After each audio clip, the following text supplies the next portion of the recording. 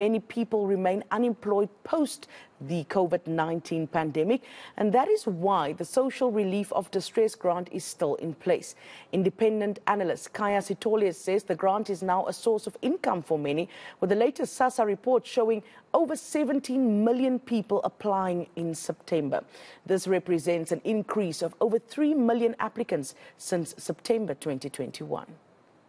I do think that it obviously reflects the reality of just how many people have become reliant on this grant as a form of some income assistance. And obviously, this is reflective of a longer-term pattern of people being unable to easily transition into the pathways of economic activity on their own. So what we've always had in South Africa is essentially a system where there is formal forms of assistance for people below a certain age, and that is the child support grant, which actually makes up the bulk of the numbers in relation to the volumes covered, over 30 million. And then obviously what then happens is that people transition out of that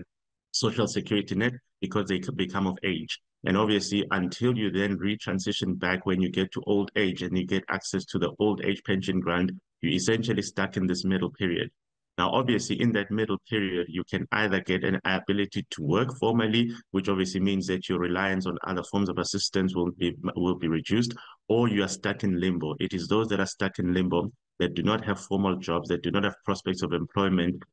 that then, when the COVID-19 grant was introduced, became the type of audience that we paid a new eye to, a new form of attention to, in that we then said, look, we acknowledge that there are these individuals who are essentially in economic limbo. And because in some instances they would try and work something on their own, they would go and prospect for jobs in the informal sector. When COVID-19 said that you couldn't leave your house, it then meant that the state had the responsibility of asking the question of, well, if you know that they don't have formal jobs and you know that they rely on daily prospecting,